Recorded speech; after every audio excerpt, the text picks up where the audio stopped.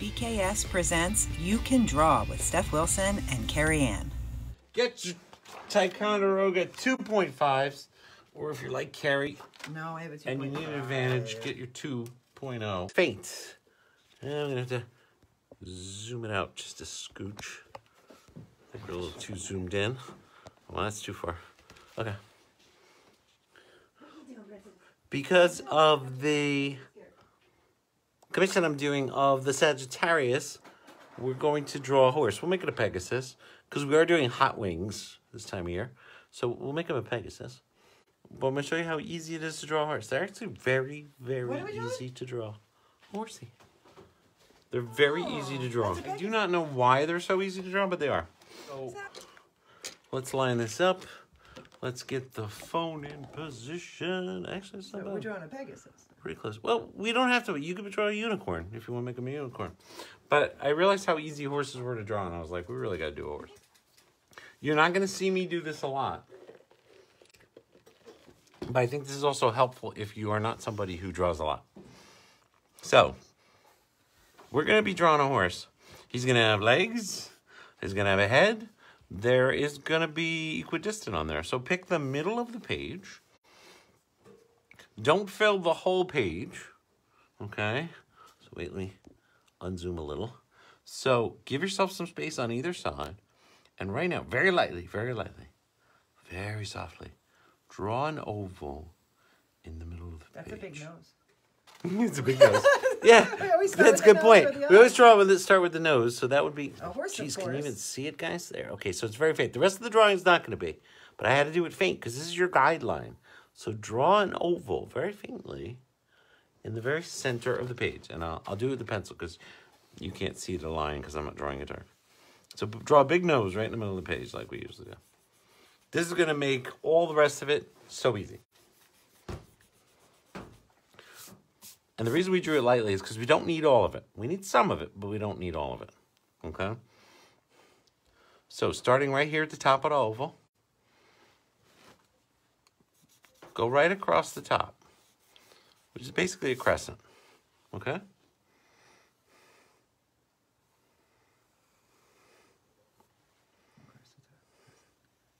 And with that, we can press dark on, right? Mm-hmm. And then from right here, okay, we're going to be swooping down and back around, but you don't want to go too far. So just take that line and continue it around and go to about there. I don't know how else to say it.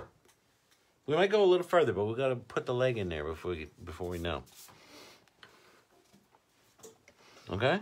So this is the body of the horse. So what you have to do is, he's going to be standing there. He's going to have a leg here. He's going to have a leg here. He's going to have a leg here. And that's why people get so confused with horses. Obviously, they got 4 legs. So there's a lot of positioning to do. So things get a little wonky. But this is not that hard. Ready? What we're going to do is draw a little crescent coming down for his forelimb, okay? For his, what would be, for you, it would be your upper thigh. But this is his front leg. So I think it's called a forelimb. So 2 little crescents like that. Think of a wine glass, maybe, the top end of a wine glass, okay? Only if it's full. Mm-hmm. Then, where those lines ended, give us a little bump out or knob. Horses have knobby knees. So give him a little bump out for his little bony knee. Is this 100% accurate or no? It's very representational. So you get the idea that the upper part is thick and the lower part is going to be thinner. From this, we're going to go down to his foot. This foot is on the ground. So swoop down with a little bit. Curve your line inward. Curve your line inward. Because the hoof gets wider than his shin is.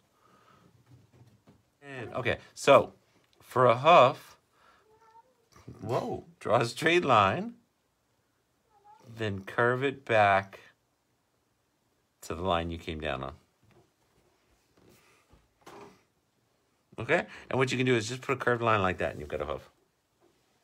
A bit more, but then I really got to pay attention where the phone is, or you got to let me know when I'm going off page. I can't really see, so. All right. Now, this leg is coming out, okay? What he's doing is he's lifting this leg up. Oh, boy. So just follow along with me. You're not, because of that, you're not going to see this wine glass part of his leg.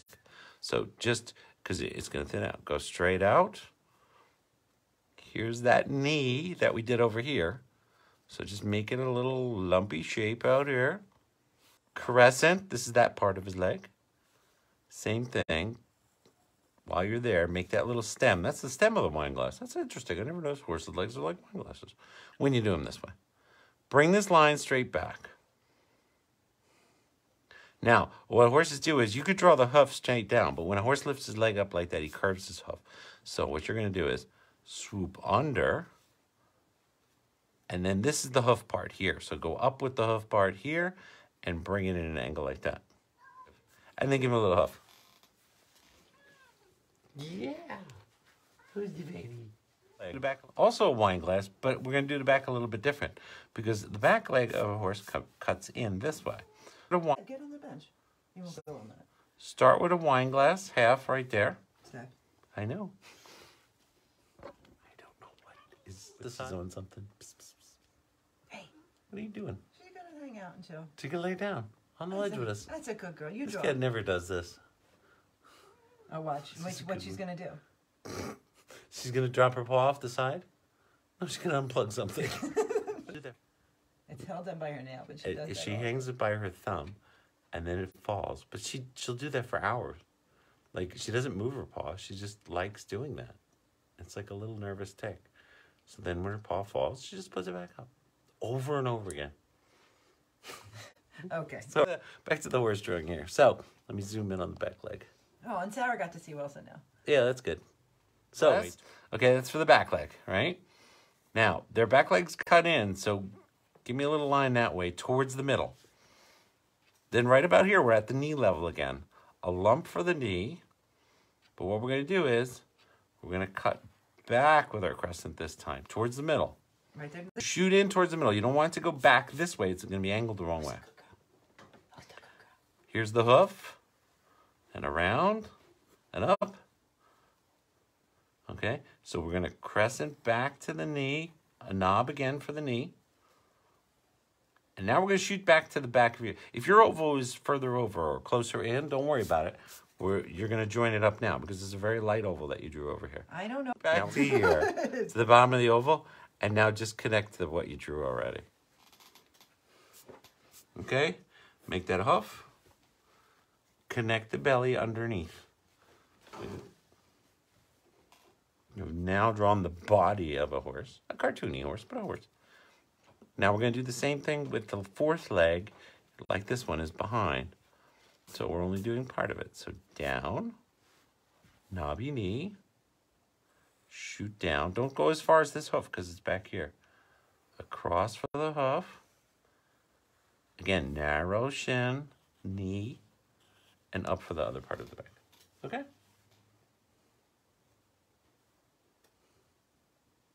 And the hoof. Does that make sense? I'll move it up a bit so you can see. Right. I'm basically drawing a horse. And the hoof. Huh? The hoof. Yes, sorry. Hoof. Miss lines. Hoof. We're basically drawing the tail. Let's have fun with the tail. Ready? So what you're going to do is the tail, it swoops up and then curls down. Nice big fluffy tail. So shoot up with the tail, go over with the tail, bring it down in a curl. Go around like this. Go around to the butt. And then do that to show that the tail is cascading back down that way. Wow, that's a big tail. It's all bigger than the other one. It's a very fluffy tail. Let's move over to this side of the paper. We've got the whole top half. Now, technically, his head would be joined, but his chest, the horse's chest, is out a lot further than his neck. So it's okay that we drew that oval and closed it. Like, you don't have to draw this as an open line. His neck would be positioned further back on his chest, so the oval shape is perfect. So what we're going to do is, basically where this oval started to turn down, what you want to do is go up as a crescent for his neck. Of that safe. So crescent up for the neck. From here, okay. Right from the turn of the oval. And then for an ear, think of a leaf shape. Just go out, and then on the other side go out, and then bring it in with a line. So it looks like a leaf, actually. And then right here, because we got the ear right here, here's the eye. Okay? right at the end of a little gap between the ear and the eye. We'll close that up right now with a line. And then right behind it, draw an oval, but don't finish it. That's the trademark Stef Wilson Second eye. Side glance, second eye. All right. Put a pupil in the middle of this one. Put a pupil to the inside edge of that one. And now the eyes are looking at you. Then from here, draw a line down. Go up like we did the knees. We want something lumpy shaped for his nostril. Put a little crescent in it and you got a nostril. Very sophisticated. Same thing, another bumpy little nostril. Now we're drawing our horse grinning. You could draw him with a closed mouth. You could draw him with his tongue sticking out. But if you're going to draw him grinning, horses don't have long mouths. If you drew him with a long mouth, he'd be an alligator. Horses have short mouths. So we're going to have to make this a short, smiley mouth, okay? Then drop down, because horses have great teeth. And then bring a lower lip down. Give him a nice big chin, if that makes sense. Okay, and I'll zoom in on that chin. Okay. And then this comes back for his head, and it curves up for his cheek. I don't think it's called a cheek on a horse. I don't remember what it's called. Then a couple lines for teeth. And because he's a horse, shape this part in on the teeth, because they have a gap there. Okay, that's where they put the bridle. I think it's the bridle. What goes in the mouth? Is it the bridle? Yeah, you're talking to the wrong person. Starting right here, we're gonna have his mane coming around this way. So just do a curly thing like that, a curly thing like that, and maybe another one. And that'll represent that his hair is flopping around this way. So when it comes over the top, it's got to match his hair on top of the head, the mane. Okay, got the mane. Did you get the mane? Past his eyes there, a little swoop? Yeah. Give him a little wild, another swoop there. He's got a nice flowy mane. It's got to match his hair. And maybe a little curly motion right there as well. And then what you get is a wind-tossed mane. Now, if you want to make him a unicorn, you got to give him a horn over here. I don't want a unicorn. I want a But we're doing a Pegasus. So, from right here, swoop up and give him some feathers. So it's a crescent up and another crescent, because birds' wings are jointed in the middle like that. So then, down for a feather. This is how easy feathers are. Just line down and cut it. Line down. So fast. The rest of his wing is going to be mostly behind him, but you want to draw a suggestion of it. So draw a line up for the wing. Too fast.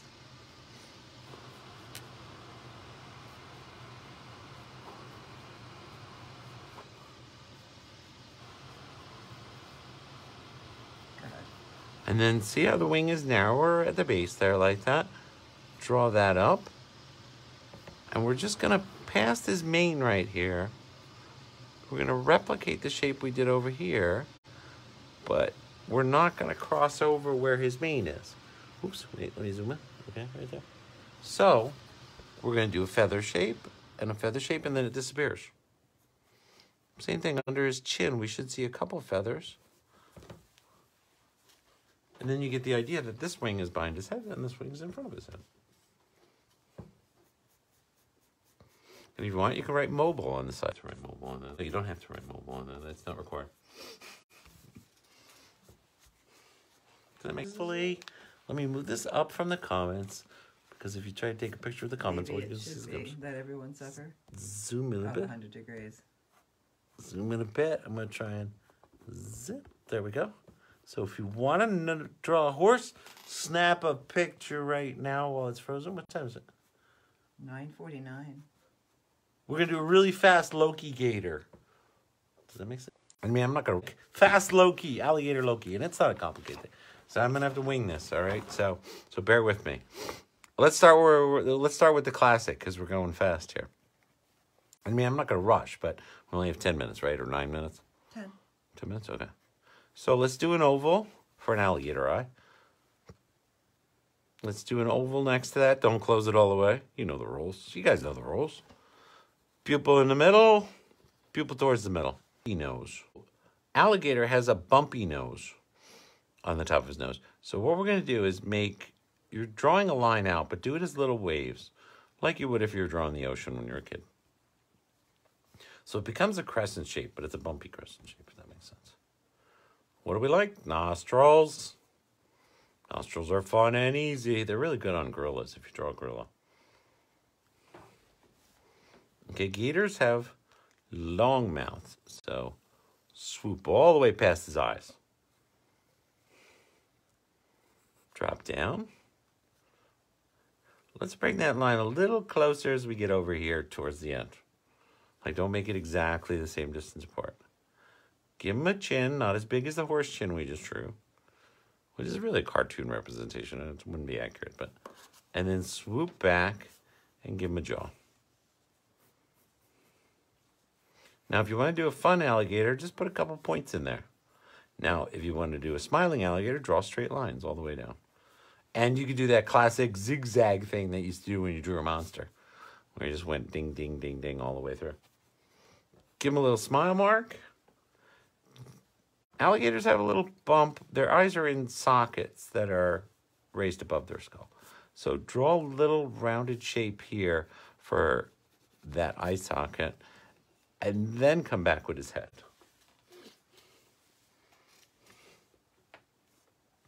Now you're going to draw the inside of his mouth here because his mouth curved here. So draw the inside of his mouth there. And you know what we like to do. Give him a tongue. And then do your shading.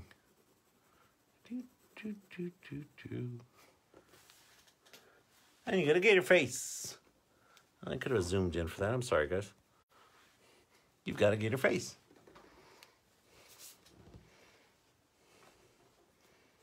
Okay, so what we're going to do is we're going to draw him sitting up.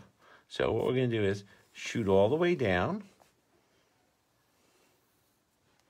Okay, and now we're going to put his leg right in here. So draw a nice little gumdrop shape. And draw some long feet. Like when we draw a bear, we would draw these shorter. And then put little claws on them. From his head, give him a belly around to the foot. And draw a line matching that back up to his neck. And give him a little ladder shape, like we did the dragon last week. That's his belly. Okay? On the other side, we've got another one, which is the same gumdrop shape, but behind him. And you only have to draw one toe and one behind it. And that'll give you the impression that his other toe is facing the other way. Do little lumps across his back. Alligators actually have two ridges, but in this pose, we'd only see one. But they have a twin set of ridges going down their back. Then let's do an alligator tail. Lots of fun.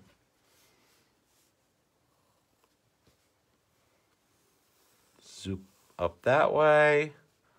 Curl it around this way. It's not accurate. It's a fun alligator tail. Okay?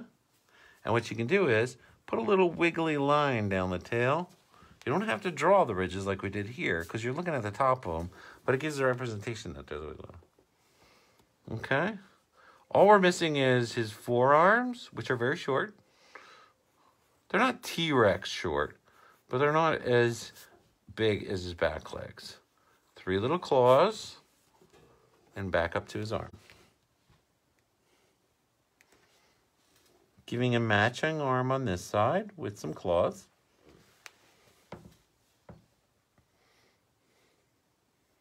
And then what we need to do is the Loki helmet.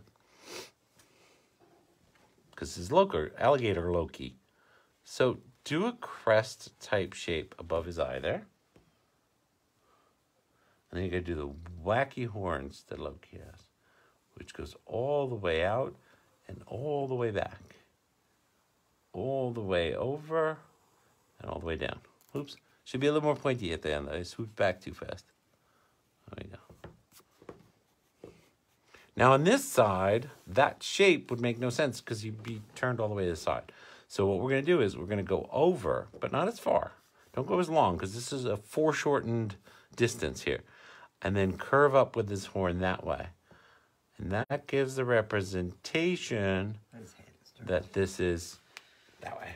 And you're looking at the end of his horn here. And you're looking at the side of the horn there.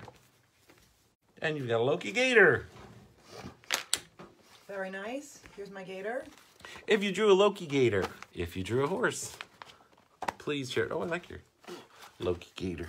Thank you. He's got a nice smile. Then share it with me or share it on Facebook and tag me. Wait, I'll hold this up and freeze it in case you want a reference picture. Snap now. Okay.